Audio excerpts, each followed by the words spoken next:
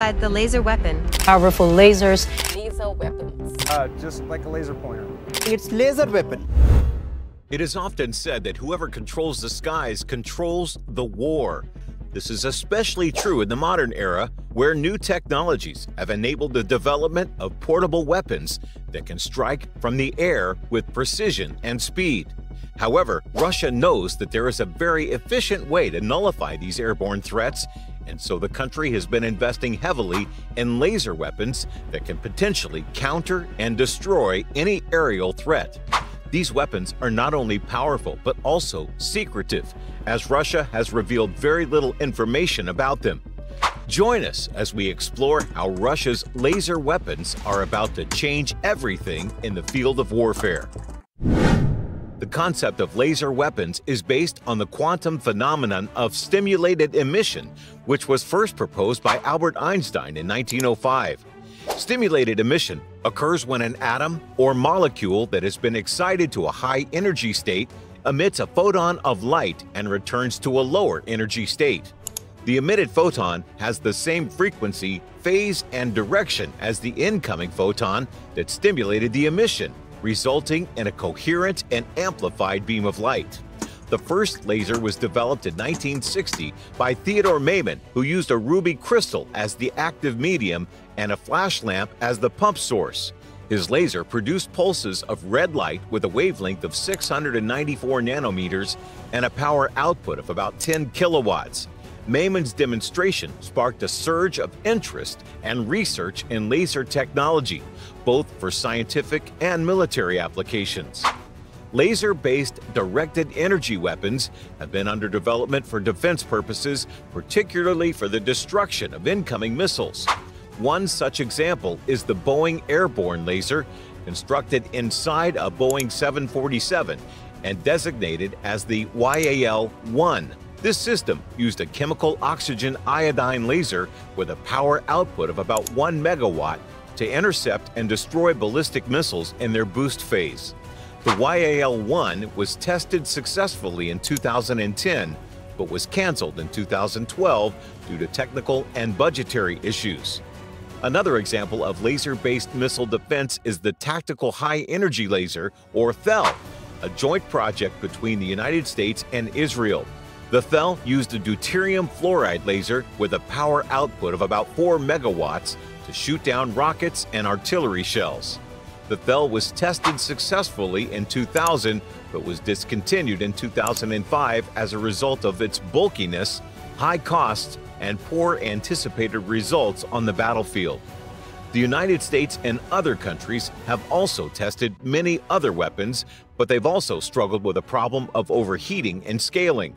However, it looks like Russia has been developing new laser weapons behind the scenes, and these weapons overcome the problems of overheating and scaling, and it certainly has motivation, especially with what's happening in Ukraine. The conflict between Russia and Ukraine stands out as the world's first large-scale drone war, highlighting how drones are reshaping the nature of warfare and presenting new challenges for both parties involved. What initially began as a traditional war, with Russian tanks crossing into Ukraine's territory, trenches reminiscent of World War I dug into the ground, and Soviet-made artillery shelling the landscape, has evolved into a more contemporary conflict. Now, soldiers are monitoring the battlefield through small satellite-linked screens, while palm-sized drones hover discreetly overhead. This modern conflict features hundreds of reconnaissance and attack drones operating in Ukrainian skies each day. The initial land grab, resembling tactics of the 18th century emperor, has transitioned into a competition for technological supremacy in the digital age, a turning point that will be noted in military history. In previous conflicts, drones were typically employed by one side in relatively uncontested airspace to locate and strike targets, such as in U.S. operations in Afghanistan and the Middle East. However, in the current struggle between Russia and Ukraine, drones play an integral role in every aspect of the battle. Both sides have extensive drone fleets, along with air defenses and jamming systems. This war is primarily fought from a distance, often spanning miles, and drones play a pivotal role in bridging that gap. They provide Russia and Ukraine with the capability to observe and engage each other without ever coming into close proximity.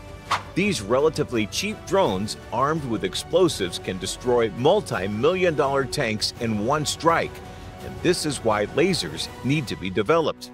The press office of Russ Electronics Holding Company, a subsidiary of the state-owned technology firm Rostec, has announced an enhancement for the Lisva mine-clearing vehicle.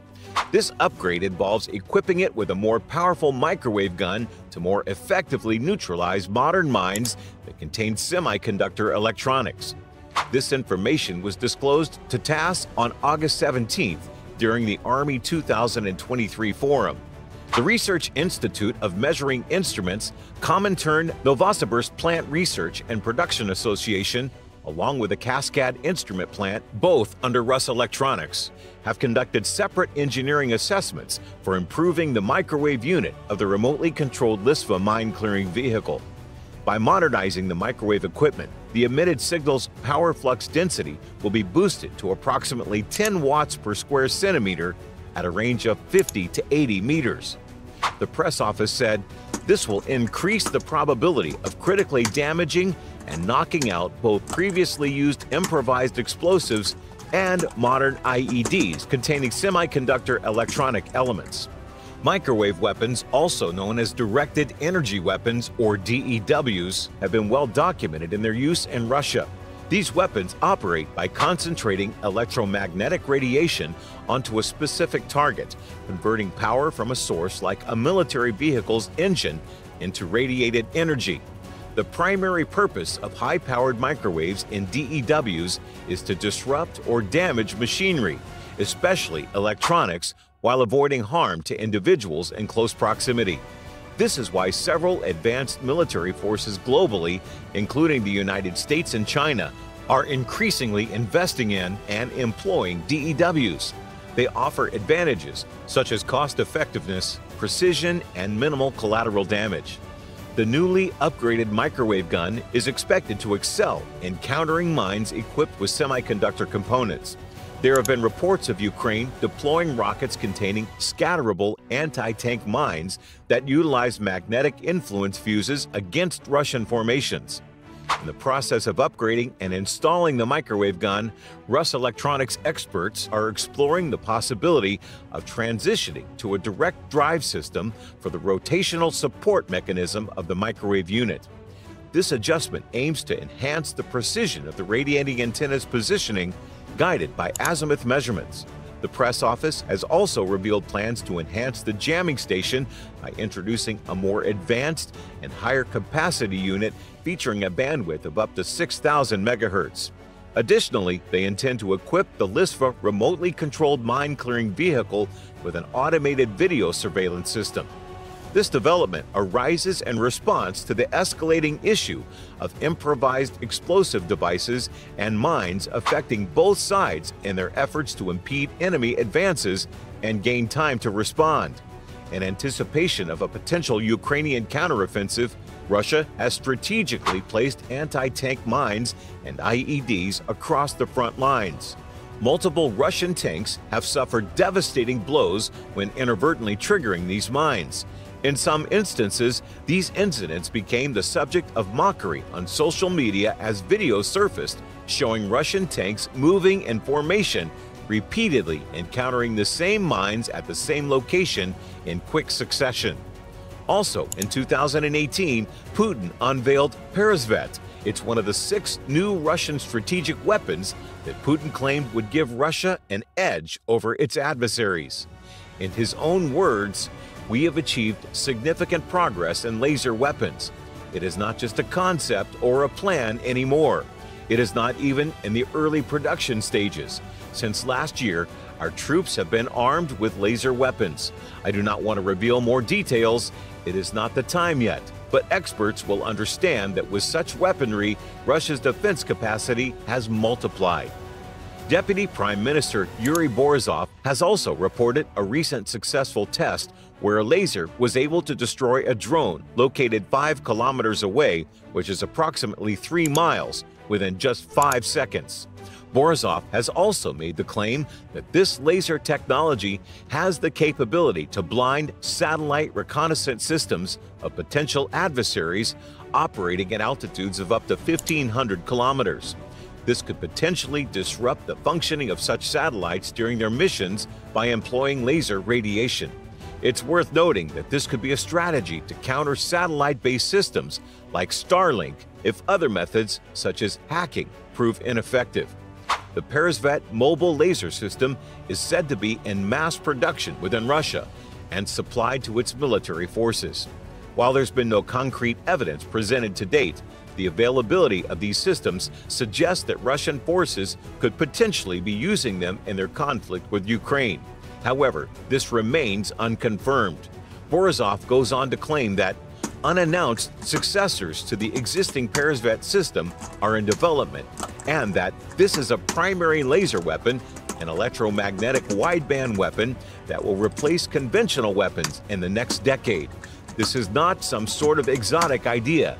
It is the reality. If the reports about Russia's advanced laser technology and its potential military applications are accurate, it could indeed provide them with a strategic advantage in certain aspects of modern warfare. Laser weapons have the potential to disrupt or disable various military systems, including drones, satellites, and potentially even missile defense systems. In response, other nations may indeed feel the need to accelerate their efforts in laser weapon development or other cutting-edge defense technologies to maintain a competitive edge. International efforts to regulate and monitor the use of such advanced weapons will also be essential to prevent an arms race and promote global security. What do you think about this? Let us know in the comments section below.